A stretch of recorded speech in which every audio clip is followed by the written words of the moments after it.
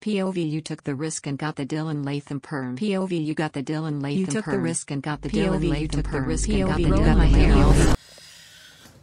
This sounds really weird to say, but it's becoming a trend on TikTok to get the Dillon Latham Perm. First, let me show you my before and after. It's kind of crazy. Honestly, I highly recommend getting a perm to anybody who has straight hair, even wavy hair. It gives you a ton of texture, volume, and there's so many benefits to it. Let's get into the video. Here's the 5 things that you need to know before you get a perm. The first thing is that thicker hair is going to react more than thinner hair.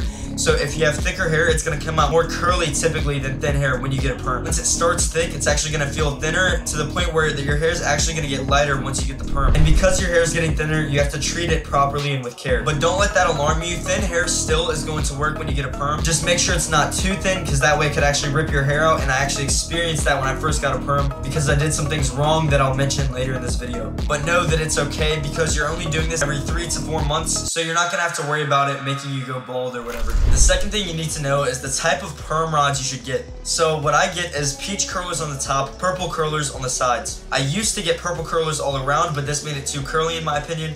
A mix of the two is going to give you a wavier top and a curlier side, which in my opinion makes the best silhouette. It keeps you that volume on the side to make your face look slimmer, but on the top it gives you that perfect wave where you can decide between the curly hair look or the wavy hair look. That's my favorite thing about getting a perm, is you can really decide how your hair looks whenever you want. And you really get to choose any style depending on how you feel on the day-to-day basis. Just keep in mind, whatever curlers you get, you should treat your hair like the hair type that you're getting. So peach curlers makes your hair pretty wavy, so you treat it like wavy hair, meaning you want more moisture than if you had straight hair to begin with. And then same thing with curly hair. The more curl that your hair has, the more moisture it's going to need to look and feel healthy. For number 3, the third thing that you need to know is what products to get. My Amazon store under the hair care section is going to contain all of the products I use and all the stuff that you might need to use when you get a perm, except for one thing. This is my curl spray, which we are releasing under the Clean Cut Cosmetics website. This is my own brand. It's under making right now, but by the time this video is out, you'll probably be able to order it. I've been using this, and what this does is add the moisture. Like I said, you need to have more moisture when you have curly hair opposed to straight hair because it doesn't get oily, and that's actually not a good thing. Although straight hair seems to be more greasy, the curlier your hair is, the less greasy it appears, and the more moisture you're gonna have to add. That's why I recommend getting a curl spray. Now, on the other hand, this is my salt spray. As the perm continues to grow out and get longer, it actually gets wavier and wavier until eventually it's straight again. As your hair gets wavier, that's when I recommend using the salt spray, because this is going to be a perfect styling product for that wavy look. So just keep in mind that when you get a perm, it goes from curly to wavy until you get your next perm. So at the end of the perm cycle, around month 2 or 3, you're going to notice that your hair is actually more wavy than it is curly. Keep in mind that using a product like salt spray is going to be better for that, as opposed to the beginning, using curl spray might actually be better for your hair. So the fourth thing, and everybody asks this, is how long does your hair need to be? Your hair should be around 4 to 6 inches, meaning 4 inches on the side and 6 inches on the top. If your hair is shorter than 4 inches, the chances are it's not even going to be able to be used with the perm rods.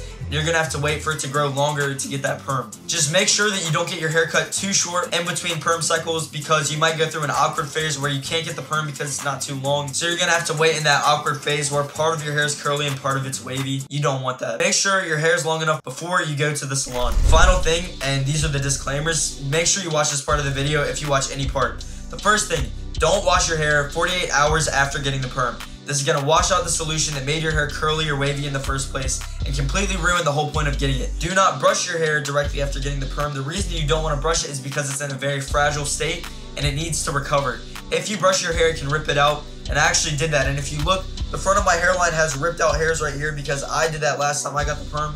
And I'm just trying to warn you guys so that I can help you out. Now, the last and probably the most important rule or disclaimer, whatever you want to call it, is please just don't do it at home.